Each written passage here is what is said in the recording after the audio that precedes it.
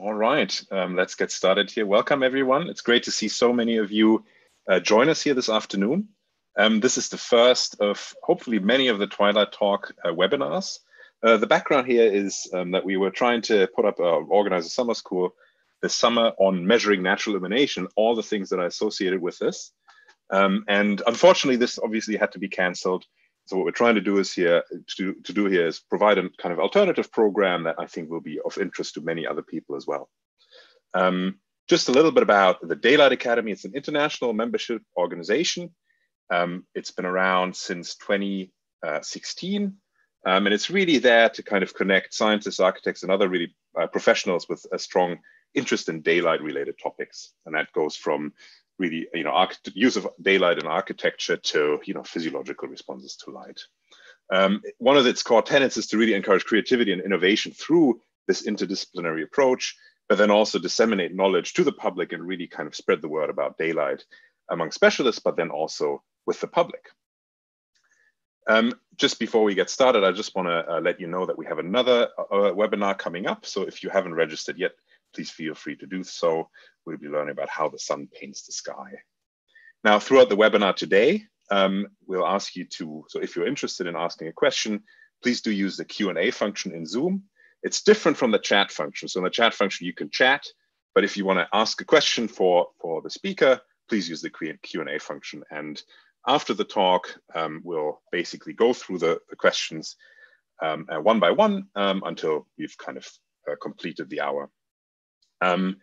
There is the option to kind of upvote or thumbs up specific questions. If there's something that you'd really like to see answered, please use that and say, yeah, I really want to see this. And then we can prioritize the Q&A session afterwards based on your vote effectively. Now, let's talk about the speaker. So if you've worked on the effects of light on circadian rhythms, you'll surely have come across Tiffany Schmidt's research.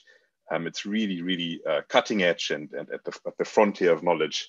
Tiffany Schmidt obtained her PhD at the University of Minnesota and then went on to do a postdoc at Johns Hopkins University in Baltimore with Samir Hattar. And in 2014, she started her own lab at the Department of Neurobiology at Northwestern University, where she is currently a tenured professor.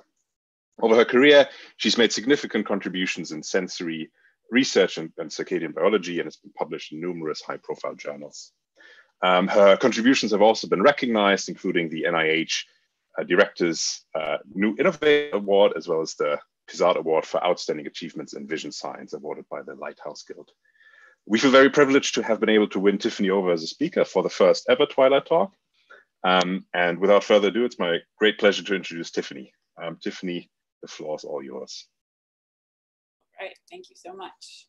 It took no convincing to get me to agree to give this talk. I'm a big fan of yours, and I think this is a great series to do, taking advantage of the situation that we're all in, but at least now we can talk to more people virtually. So what I would like to do today is cover some of what our lab has been working on, and tell you also just about the system that we've been working in, to sort of introduce you, if you're going to see a lot of these series, about where this light reception really starts, which is in the retina, with these intrinsically photosensitive retinal ganglion cells that I'll talk about today, at least when we're thinking about how light affects our circadian and non-image forming systems. And so I've had a longstanding interest in really understanding how light affects our behavior and our physiology. And I find this to be such a fascinating question because light affects our physiology and behavior in so many different ways. So we're all very familiar with the fact that you need light to see, but of course we also need light for things like regulating our sleep-wake cycles and activities, our hormonal rhythms. Light even affects our ability to learn and our mood, anxiety levels, etc. And this is becoming an increasingly important thing to understand, I think, in modern society, because instead of just being exposed to this very regular light-dark cycle that's dictated by the sun, with electricity, smartphones, etc., we're now all able to expose ourselves to light at all of the wrong times of day. And evidence is beginning to accumulate that these aberrant light exposures are also really detrimental for our health. And so I would argue that understanding the basic function of these circuits is more important than ever. And that's really what we've been trying to understand all the way from the retina to behavior. So today I'm going to tell you about one of our more recent studies that was just published earlier this summer. And so light exerts all of these influences that I just mentioned solely through the visual system in mammals. And it does so through basically two distinct streams. So image forming vision involves what you think of when you think of sight, which is the detection and perception of color, contrast, form, and motion. And then you have your non-image forming visual system. And this involves those functions that occur outside of your conscious perception. So one of the best studied of these, and probably very familiar to this audience, is a process called circadian photoentrainment, where organisms will align their daily activity and physiology rhythms to that external environmental light-dark cycle. And another very important non-image forming function is the pupillary light reflex, where organisms constrict their pupil in response to an increase in environmental light. And this is something you probably take completely for granted until you go to the eye doctor, have your pupils dilated, and you can't see a thing. And that's because this pupillary light reflex is really critical for allowing you to see over the more than billion-fold change in light intensity that you would encounter from starlit night to bright sunny day, at noon. And so all this information is started, it's the process by which it gets to the visual system is starting right in the retina, which is this beautifully organized layered structure that sits at the back of the eye and consists of 6 different types of neurons. So as light comes into your eye, it's focused by your cornea and your lens onto your retina, passes through all of the inner retinal layers towards the front of the eye, all the way to the back of the eye where it hits the outer segments of these rod and cone photoreceptors. And these rods and cones will then transduce that light information into an electrochemical signal that's relayed via this network of interneurons in the retina onto the retinal ganglion cells of the ganglion cell layer. And these ganglion cells are the axon-bearing cells of the retina that then send their axons to a multitude of downstream targets in the brain. I'm actually only showing you a subset. Ganglion cells project to more than 40 different brain regions, where, and each of these brain regions that they project to is thought to be involved in a different subset of those light-evoked effects on our behavior and our physiology.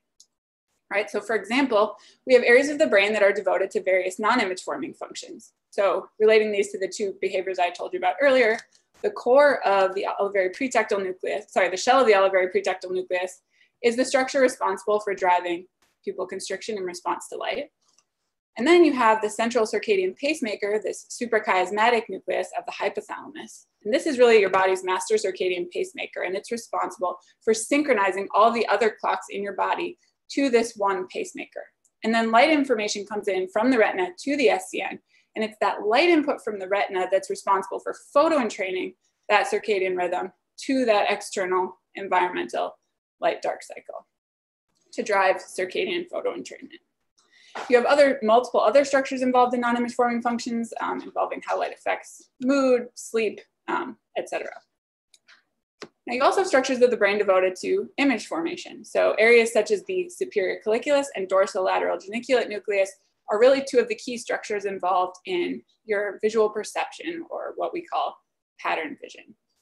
And so for a long time, we really thought that this was kind of how things worked. We have this division of image and non-image forming vision really occurring at the level of the brain and which brain structures drive those behaviors, and then the light detection being done solely by those rod and cone photoreceptors.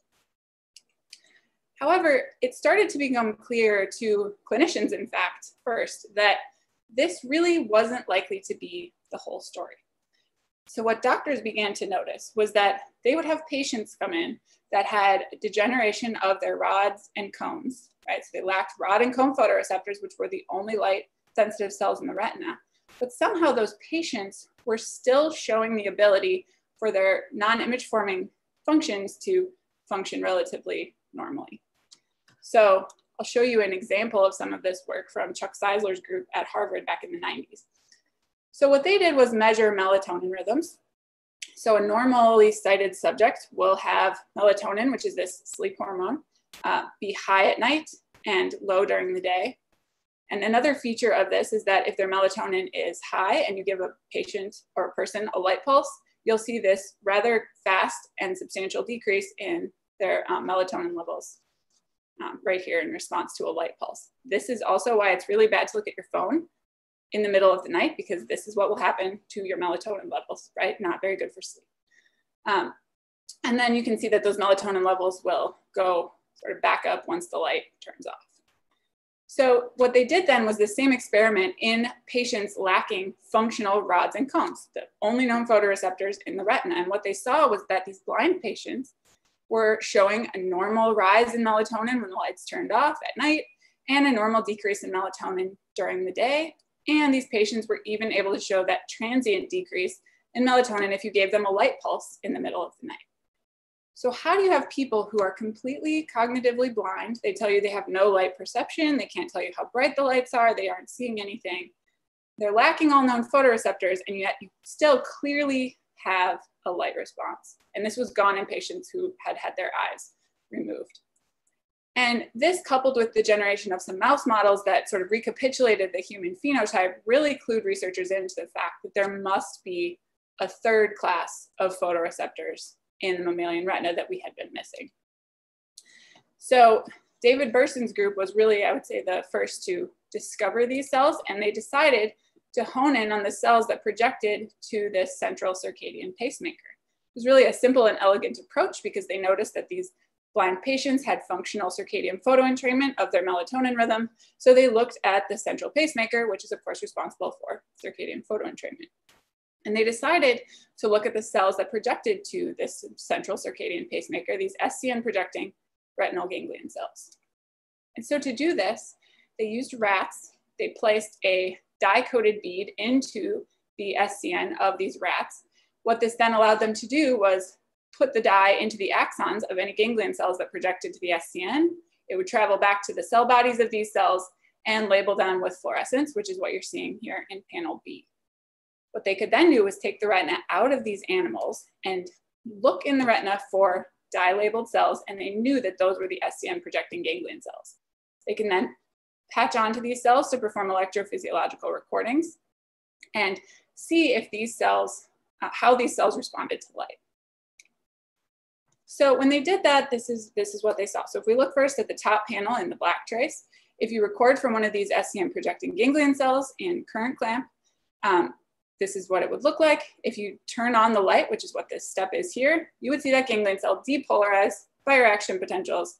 And you would see that that ganglion cell sustains its depolarization even after the lights have gone off. In fact, long after the lights have gone off.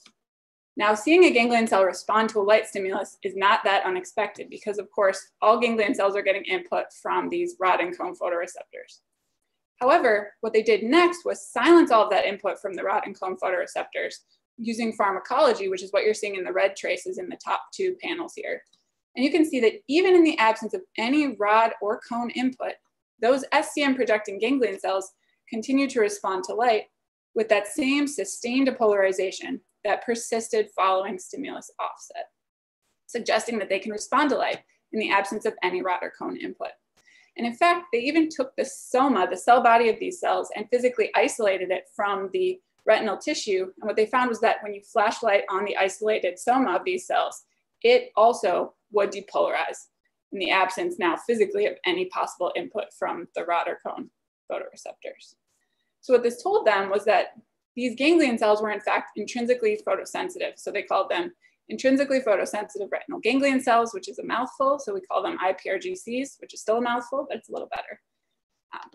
And so we now know that these ipRGCs are that third class of photoreceptor that were likely functional in these blind patients. And they're physically separate from these outer retinal rods and cones located here in the ganglion cell layer and talk directly to the brain.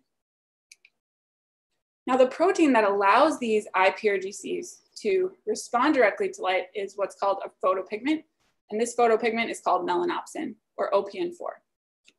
This photopigment is just like the photopigments you see in rods or cones. It's a 7-transmembrane G protein coupled receptor. This particular photopigment has a maximum sensitivity to blue light at 480 nanometers. So those of you that work in the lighting industry, and when you're thinking about blue light and its alerting effects, these are those cells that are most sensitive to blue light in the retina. So what this means is that ipRGCs are actually bona fide photoreceptors. They respond directly to light. They don't need the rods or cones to do this. But what makes them a really interesting cell type to study is that they're also bona fide ganglion cells. What I mean by that is that they are constantly receiving, just like all other ganglion cells, input from the rod and cone photoreceptors relayed from the outer retina.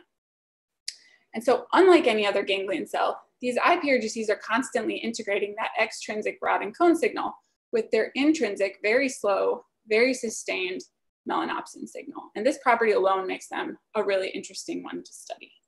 And another important point about why these cells are really amazing to study for visual circuits is that because we have this melanopsin gene that's expressed only in these cells, this field has been able to generate just a myriad mouse models to label, manipulate, and ablate these cells. So we can really use them as a way to understand visual circuits and behavior at a fairly specific level.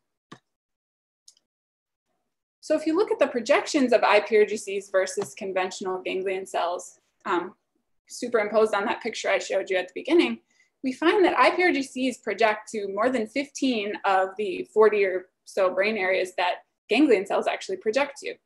Right, so you can see here lots of these non-image forming brain areas, and then a mix of ipRGC and conventional ganglion cell input in other areas. And so one of the sort of categories where they innervate brain areas most strongly is just the broad category of non-image forming brain regions. If I sort of blur out the more image forming regions, you can see a lot is left and most of it is ipRGC innervated.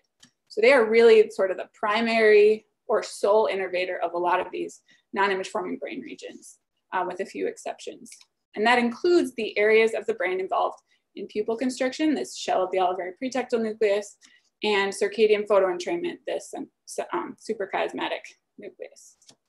And in fact, if you use a mouse line to ablate the ipRGCs, this was work from Samra Hattar's lab done by Ali Guler, who has his own lab now at UVA. If you ablate these ipRGCs and you lose the projections of ipRGCs to all of these non-image forming brain regions, what you find is doing that results in basically a complete loss of an animal to constrict its pupil or to photoentrain. So really what this tells us is that these cells are the sole conduit through which at least the pupillary light reflex and circadian photoentrainment occur.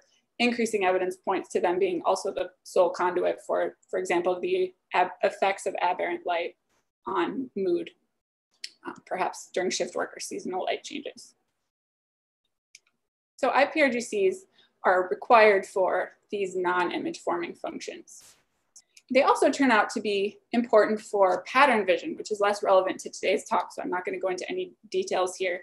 But suffice it to say that we now know that ipRGCs combine their inputs with those of conventional ganglion cells to drive pattern vision.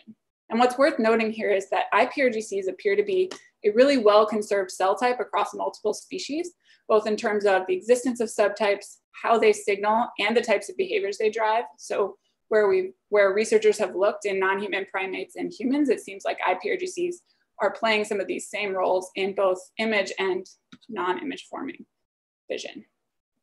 So this is one reason we like these cells to study visual circuits, because they're involved in so many various visual circuits and we have such amazing tools to manipulate these cells. And so the work I want to talk to you about today is really looking at how ganglion cells signal to the brain.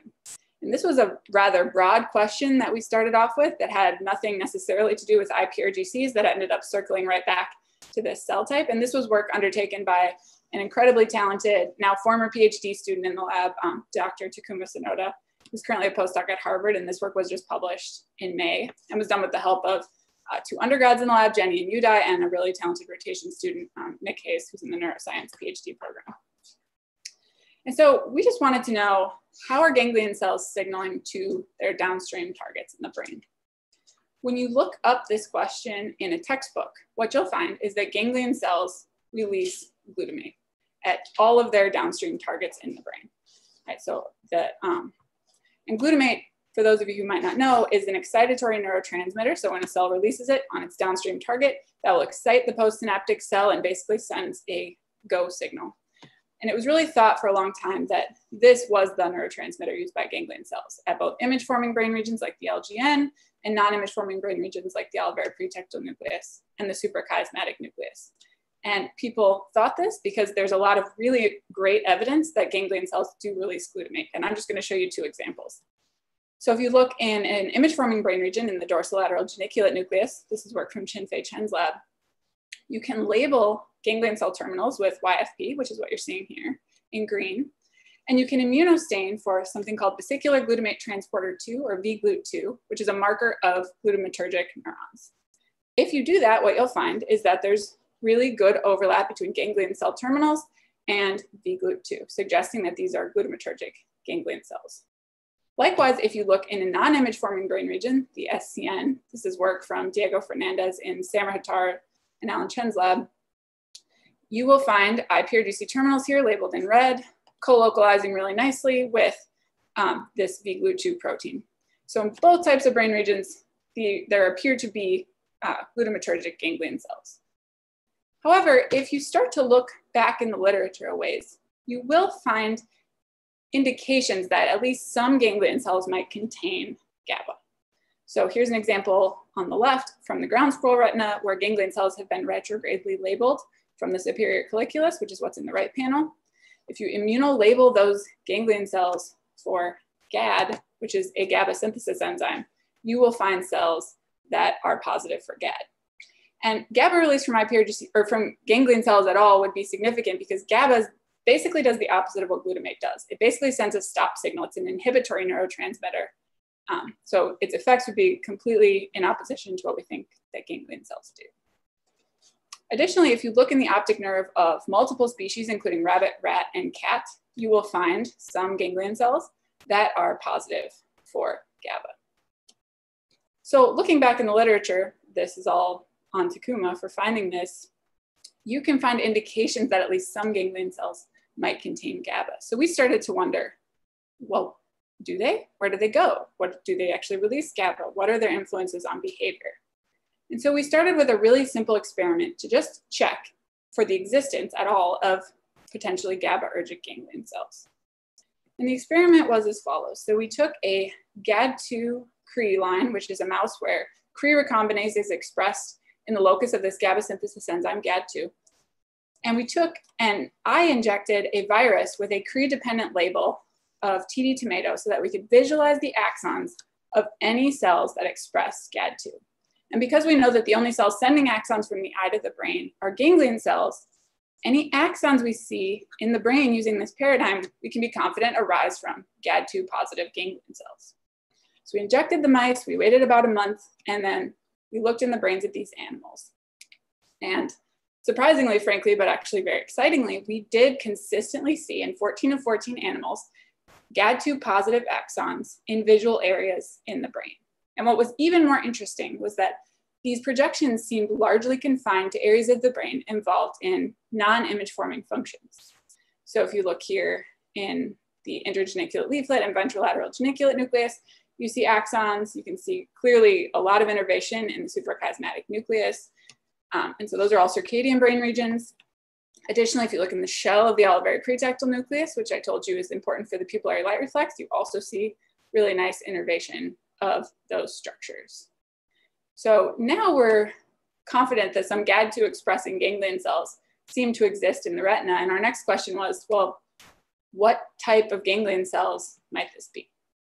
Well, the other thing I've already told you is that these are actually major targets of these intrinsically photosensitive retinal ganglion cells. And so we decided to test whether these GAD2 positive ganglion cells are in fact ipRGCs. So to do this, we did an almost identical experiment to the one I just told you. We took the GAD2 Cre mouse and we eye injected a Cre-dependent reporter, this time M-cherry. And instead of taking a look at the brains, this time we took a look at the retinas. So any M-cherry positive cells are GAD2 positive cells. And we then immunolabeled those retinas for our ipRGC marker, melanopsin. So if ipRGCs contain GAD2, then we should be able to detect melanopsin positive, M-cherry double positive cells in the retina. And that turns out to be exactly what we see. So if you look here at the top panels first, what you see is that when we perform this experiment, we get lots of M-cherry positive cells in the ganglion cell layer. Most of these probably come from the GABAergic amacrine cells that reside in that cell layer that don't send axons to the brain. But we did notice that in the dorsal temporal retina, our melanopsin immunopositive cells quite often co-localize with our GAD2 marker M-cherry. You can see that here in the merged image. Interestingly, when we looked in other quadrants of the retina, the co-localization became much more rare.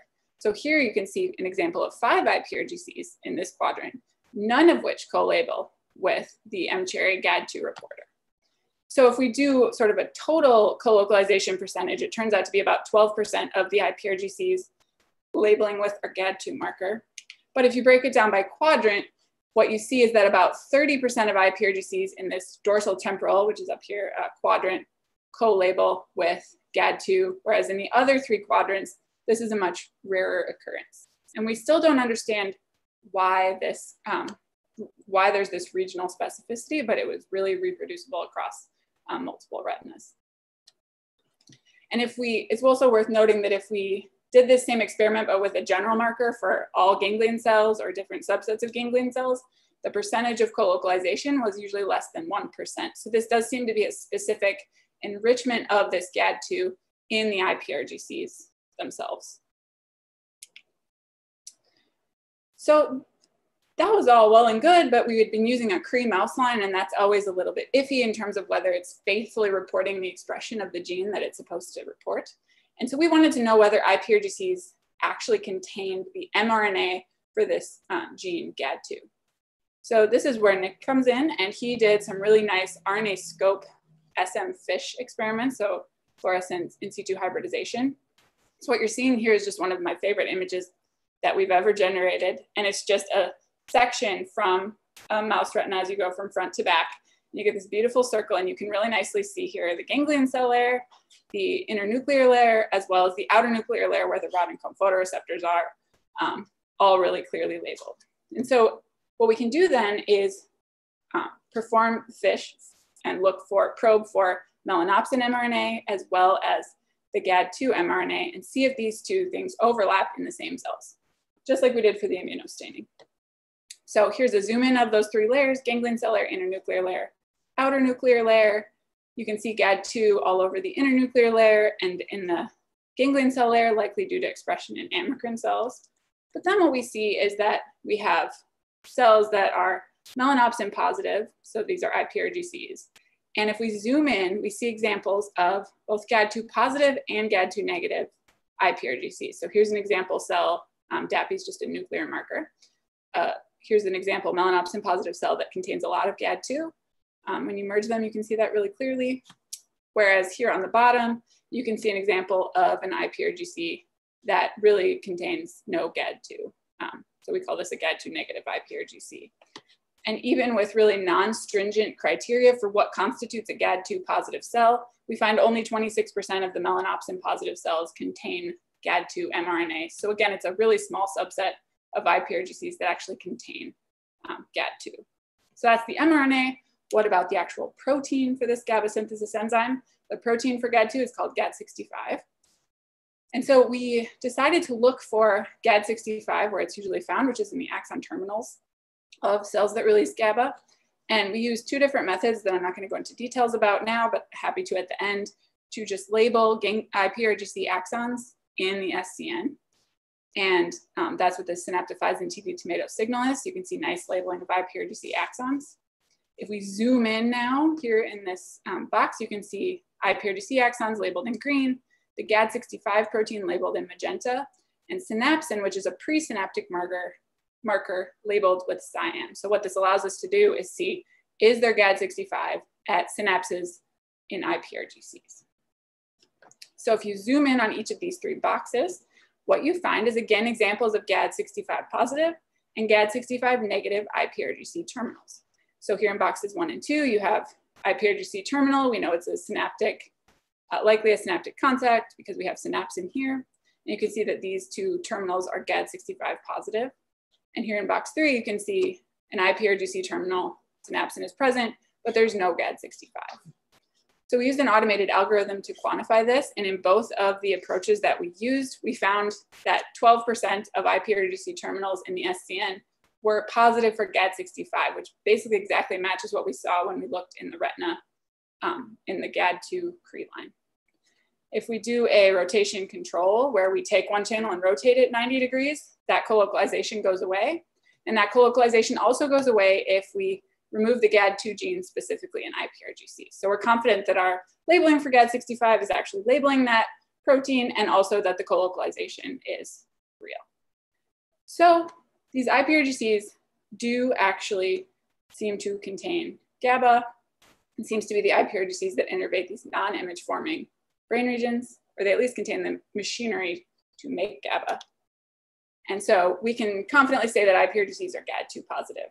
But really the next most important question was, do they actually release that GABA? Do they make it? Do they release it? Are they in fact a functionally GABAergic neuron?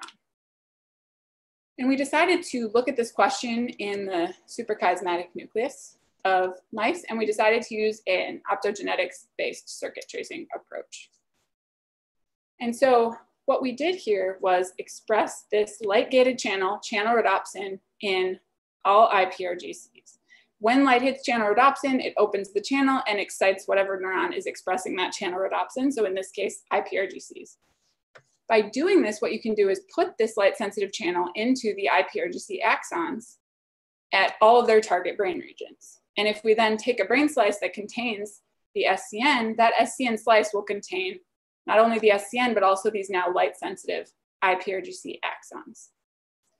What we can then do is record from the SCN neurons themselves, flash light onto our slice, which will evoke synaptic release from our channel rhodopsin expressing ipRGC terminals. And if they are releasing neurotransmitter onto this SCN neuron, they'll evoke a response. By using voltage clamp at different holding potentials, what we can do is determine whether that transmitter release from ipRGCs is glutamate and excitatory, or GABA and inhibitory.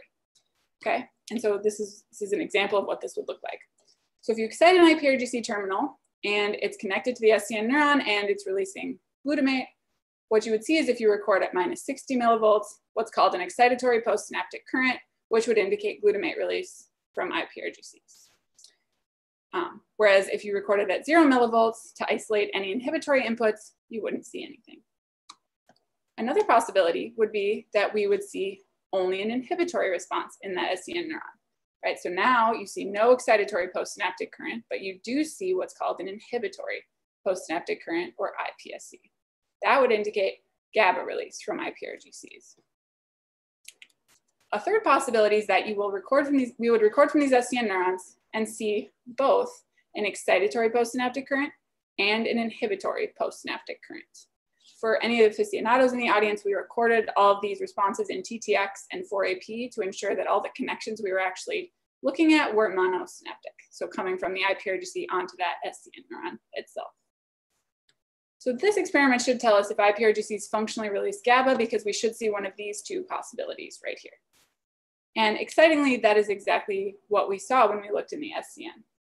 So here's one class of responses that we saw in the SCN neurons, where they responded with only an iPSC, an inhibitory postsynaptic current, but no excitatory response, suggesting they're receiving solely GABAergic input from these ipRGCs. We also saw a large proportion of SCN neurons that got input from ipRGCs that responded to both a GABAergic signal and a glutamatergic signal from ipRGCs. So they were getting both excitatory glutamatergic input and inhibitory GABAergic input from these cells. And we saw a class of SCN neurons that received no inhibitory input from ipRGCs, but did get excitatory input from ipRGCs. Based on the textbook, we would have expected to see only these EPSCs when we excited ipRGC axons, but we in fact saw all three classes of responses, suggesting that ipRGCs are functionally releasing GABA at their downstream targets in the brain. So if we break down what we actually saw here, we found that of all the SCN neurons that responded, about half of them got at least some inhibitory input from these GABAergic ipRGCs. Okay, so they are functionally releasing GABA. And if we put the pharmacological blockers on that would block glutamate or GABA, we see that they block what we would expect. So we're confident that this is in fact GABA release from ipRGCs. So now we know that these ipRGCs do functionally release GABA in the SCN, but it's still a relatively small population of ipRGCs that seem to contain GAD2 And so we really wanted to understand whether this was functionally relevant for visual behaviors. And what was nice was that we happened to know, what these two brain regions that get this input from ipRGCs do. We know that the OPN is important for pupil constriction. We know that the SCN is important for circadian photoentrainment. We can very easily measure those behaviors in the lab. So we decided to start by looking at what GABA release from ipRGCs might do to affect pupil constriction, because remember, we had innervation of the shell of the OPN, which is important for pupil constriction. So we decided to measure pupil constriction across a wide range of light intensities in animals that lacked the GAD2 gene, GAD2 floxed animals, specifically in ipRGCs. So to do this, we crossed melanopsin-Cree to these GAD2 floxed animals. We compared their pupil constriction with those of control littermate animals, which were GAD2 floxed with no Cree. And to measure the pupil, it's actually very simple. You manually restrain the mouse, you record the pupil diameter of one eye, and you shine light of different intensities on the other eye after a period of dark adaptation. So when you do that experiment, this is what a control animal's pupillary light response looks like. So here on the y-axis, you have normalized pupil area. So this is a wide open pupil here at 1, completely closed pupil at 0. And light intensity is increasing here on the x-axis from left to right. So this would be starlight all the way to very bright daylight. And as you present an animal with brighter and brighter light, its pupil diameter gets smaller and smaller, so it shows more pupil constriction. And you can see here what a wide open mouse pupil looks like. You can see in dim light, it partially constricts, and in bright light, that's fully constricted for a mouse pupil. So that's the controls. What do these GAD2 animals look like? Are they any different? Well, the answer in bright light was they're not different at all. It's exactly the same as what we see in the control animals. But very interestingly, when we looked in the lower light intensities, what we saw was that animals that lacked GABA synthesis in ipRGCs showed better pupil constriction in dim light. So their pupils actually constricted more at low light, which you can see here in the raw image of the dim light constriction. So what this suggests is that in a control animal, in a wild type animal, that GABA release from ipRGCs is actually preventing the pupils from constricting in dim light. And this makes some sense to me because you don't actually want your pupil to constrict in starlight, for example. In starlight, you want those pupils wide open so that you can maximize photon capture so that you can actually see, right? So you need to prevent that somehow. And we think that maybe this GABA release from ipRGCs is at least one mechanism for preventing pupil constriction in low light. Okay, so that's pupil constriction. What about an SCN-dependent behavior? So we have GABA release from ipRGCs decreasing the sensitivity of the pupillary light reflex. Does it do something similar for circadian photoentrainment, this SCN-dependent behavior? So remember, we had really nice innervation of the SCN by GAD2 positive ipRGCs. And we can measure circadian photoentrainment very easily using voluntary wheel running behavior in different light-dark cycles. And so we again compared these GAD2 conditional knockout animals to the photoentrainment of their control littermates. And we used a paradigm similar to what taking our cue from our pupillary light reflex experiments. So we designed a paradigm similar to that, where we photoentrain these animals to different light intensities. So this is an actogram. This is the type of data you get from these experiments. So we put these animals in a 12-12 light-dark cycle. So 12 hours of light, 12 hours of dark. These are double plotted. So you have day 1 and 2 on the first line, day 2 and 3 on the second, day 3 and 4, so that you can just visualize the data a little bit better. And we started with 100 lux of light and then 12 hours of darkness. And all of the black ticks are wheel revolutions for the mice. And mice are nocturnal. So they will confine their activity to the dark portion of the light-dark cycle. So we then shifted the dark cycle forward 6 hours and simultaneously decreased the light intensity.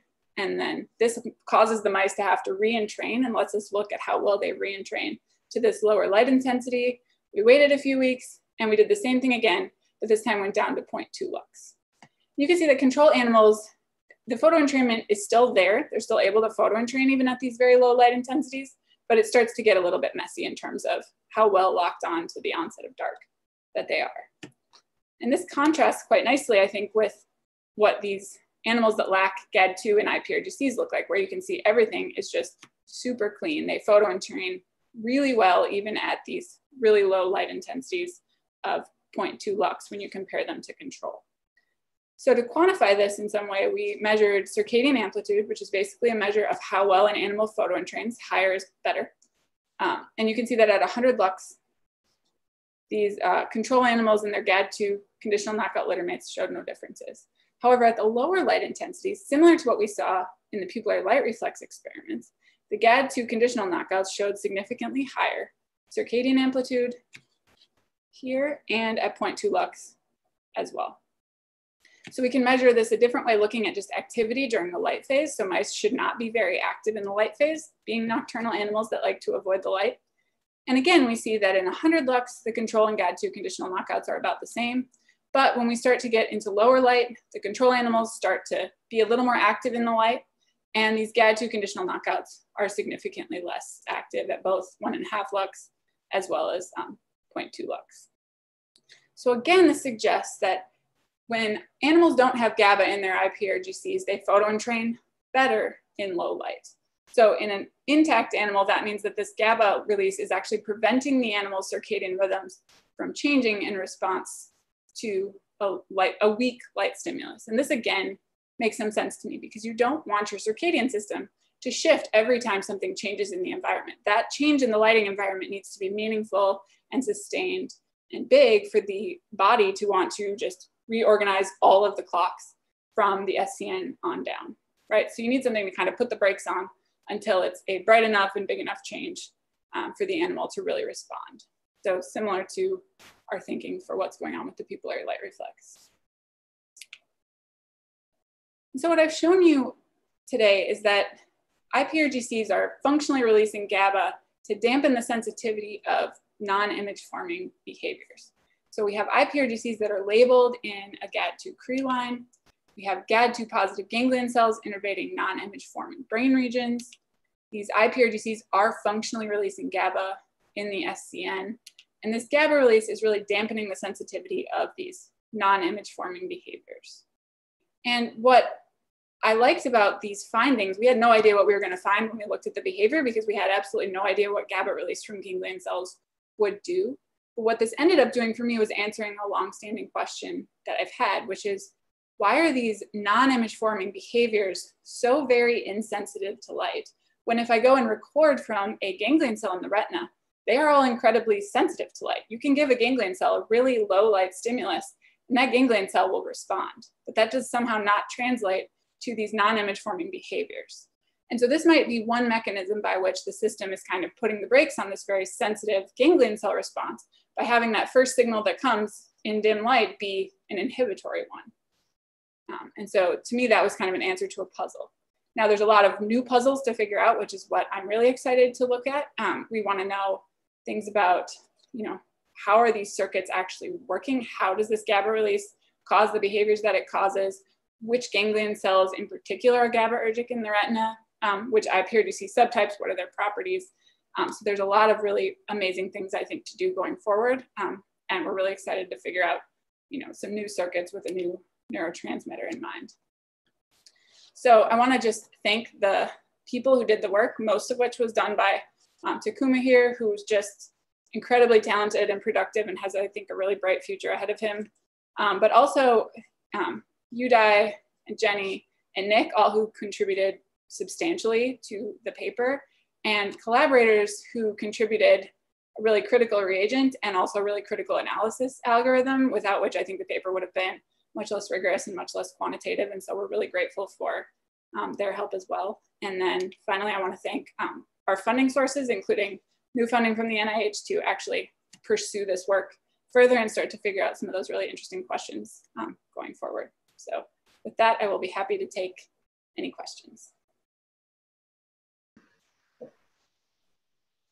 Wonderful. Thank you, Tiffany, for this really, really illuminating talk. We have a bunch of questions that people asked throughout the talk, and basically we'll kind of just go through them until we run out of time. So the first question, and for anyone who wants to ask a question as well, please, do put them in the Q&A function, right? So I see a couple of questions popping up in the chat. Make sure you use the Q&A function so we can prioritize the questions. Also, to just go through the, you can upvote questions if you like. So if there's a question you'd like to see answered, use that function. So first question comes from Tariq Youssef from Dalhousie University on the East Coast of Canada. And they're saying, really interesting to see you discuss these very cool findings. Any thoughts on the Morvan paper, which concluded that retrograde ipRGC contacts weren't responsible for dopamine release in light, but it was rather rods that are responsible in different light adaptation states? Any chance that ipRGCs also retrogradely release GABA into the inner nuclear layer, outer plexiform layer, to provide negative feedback onto the retinal interneurons? That is a really cool idea. So first, with regards to the rod functioning in the dopamine release, I think our findings kind of agree with her. When we looked in development, the only manipulation that seemed to affect the dopaminergic amacrine cell development was when we messed with rod signaling. So I think that that is true in terms of the light evoked signals, at least the ones that are the strongest, but I hadn't thought about it. I hadn't like gone back and thought about it in the context of GABA release. And that would be interesting to record from the dopaminergic amacrine cells and see if you can get an inhibitory response from the ipRGCs, because I don't know which subset actually connect to the dopaminergic amacrine cells and if it's these GABAergic ones. But that's a good thought. I like that. Thanks. Great. Next question from an anonymous attendee. Could you comment on whether you expect these GABA findings and behaviors to also hold in humans? So I think it is, if it's ever going to be likely for a ganglion cell's functions and behavior to translate to humans, I think it's with ipRGCs. So I think it's at least a possibility and a strong one, because the GABA presence in ganglion cells seems to be occurring across multiple species at least. And so I would expect it to potentially happen in non-human primates and humans. And all the other behaviors we've looked at so far that they're involved in seem to map on. So I would at least say that it's a possibility. It's harder to look at without the genetics in a primate, but we could at least do like the RNA scope for GAD2, which is a really good idea.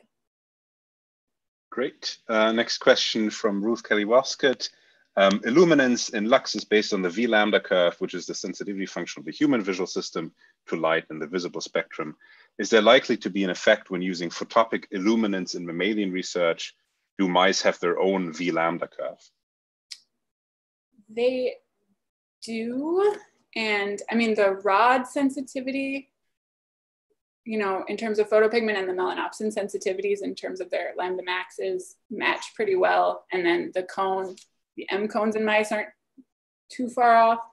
So I wouldn't expect it to be totally off, but you're right that lux, actually I'm not a huge fan of using lux because it is based on a couple of different things that aren't necessarily similar between mice and humans. So for like the pupil, we use blue light so we can just measure the number of photons. In the retina, we usually use photons of blue light as well.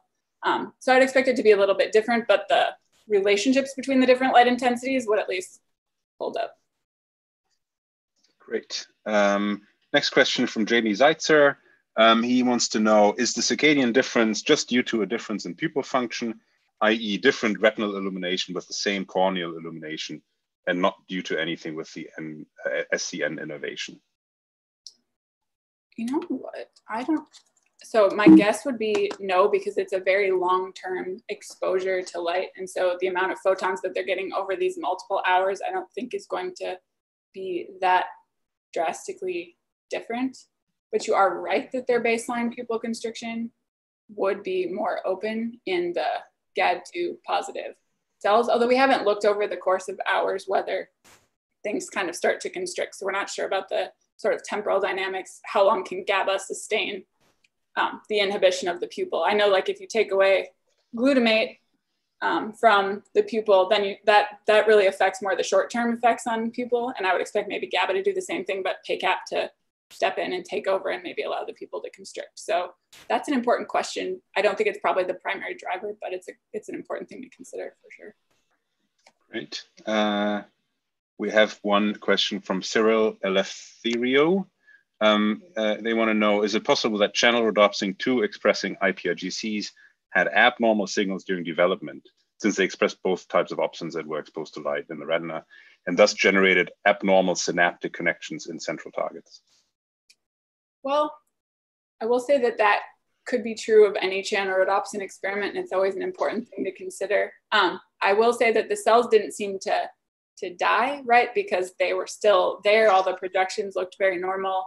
The kinetics of the responses looked very normal, and we're never going to, and also the channelrhodopsin is so insensitive to light relative to the light the mice are housed in, which is lower than 100 lux, that I wouldn't expect that to be sort of chronically activating the channelrhodopsin. And so we don't think like we're causing excitotoxicity or something in these animals, because the light intensity is just so low compared to what channelrhodopsin itself needs. So as far as we can tell, everything's normal.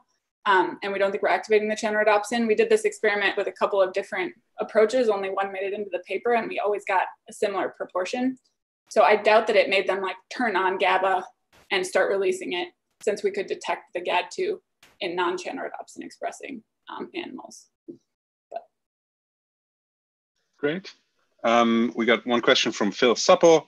Do you think there might be a variation in sensitivity at particular wavelengths of light in the expression of GABA compared to glutamate, rather than just a response to illuminance? I doubt that the color, so all the evidence is that there's really only one melanopsin. There's different isoforms, but it shouldn't change their wavelength sensitivity. So I would expect the sensitivity to the wavelength to be the same. However, one really simple explanation for what we're seeing behaviorally is that the GABAergic ipRGCs are the most sensitive of the ipRGCs. The one experiment I really want to do is go into the retina and just do that experiment. It's not hard to do the same sort of dose response on the ipRGCs that we did in the pupillary light reflex, and see if the ones that are GABAergic are just responding at lower light, because then you could imagine that GABA signal is just the first one to arrive, and then once the less sensitive glutamatergic ones come in, they kind of swamp out the GABA signal and cause pupil constriction, or the animal to respond for circadian wheel running. So yeah, it's an interesting question, but I don't think it's a difference in the wavelength sensitivity per se. Great. So I'm just going to keep asking these questions until we run out of time. Great. Sarah Patterson wants to know, you mentioned it wasn't clear why GAD2 ipRGCs were located primarily in one region of the retina, but I'm curious if you have any idea, speculation on the potential benefits of this topography. Could there be some relationship to the mouse's behavior or environment? So one really interesting possibility someone posed to me at a meeting was that this is sort of the spot in the eye where that it might be a very visually salient part of the visual field for an animal, because, it's looking kind of down at the ground, it's getting beamed, back up from whatever's bouncing from the sky. And so maybe that is just what you want to tune your visual system to, because it might be the most relevant to the animal. And I have not thought of a way to test that. If anyone has any ideas, I would love to, because it's a really stark localization difference. And I don't know if it's something that happened by happenstance when the retina is developing, there's something that's just high that causes the GAD2 to turn on in these cells, or if it's something that's been kept because it's very useful. It's clearly useful, but this localization is interesting. And yeah, we don't know. Great. Next question from Linchi Zhang. Thanks for the great talk on the function of inhibitory ipRGCs. I have a more general question related to ipRGC function with both intrinsic melanopsin input and extrinsic cone rod input. Can you speculate why that's the case? Isn't the extrinsic input already enough information for purposes of circadian rhythm entrainment? So if you look, one thing to remember is that if ipRGCs are releasing GABA, that GABA release will be evoked by either a melanopsin or a rod and cone signal, right? So it's just the cell itself. Regarding the synaptic versus melanopsin, you're right that if you take away rods and cones or you take away melanopsin, the animal will sort of grossly photoentrain normally, although the sensitivities at which it does so will be different. And so it's almost a separate question from the GABA, but the rod and cone and melanopsin responses do different things. The rods and cones are very fast, very spatially discrete, very temporally discrete. And the melanopsin response sort of tunes the properties of these ganglion cells over very long periods of time. So Takuma had another paper in 2018 in Neuron looking at this in the M4 ipRGCs, and basically found that the melanopsin signaling boosts the rod and cone signals and allows this cell to respond better to contrast. So you can have these sort of playing off of each other things that make the cell more efficient at what it's doing. So they do work together, and they do different things. Good question. One question, or actually two questions from Nina Zek. She says, thank you for a beautiful talk. Two questions. One, have you ruled out the possibility that GABA in the ipRGCs is eliciting the EPSC as it can do in the developing brain? And then the second question is it possible that the GAD2 knockout mice have a higher sympathetic tone under dim light conditions and therefore less pupillary constriction? Is it reduced constriction or increased dilation in these mice? So first question, is GABA excitatory? That's a really important question.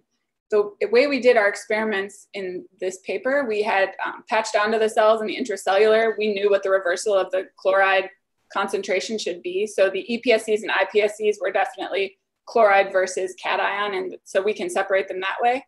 What those experiments don't tell us is whether if we leave the cell intact and we put GABA on that cell, is it going to excite the cell or inhibit the cell? And that's one of the very next things we're going to look at is how do these SCN neurons respond to GABA when we're not changing what their actual intracellular concentration of ions is and just looking at it in a more intact way, because the SCN can have different responses to GABA at different types of day, which is one of the things, one of the things we want to look at, which is a great question.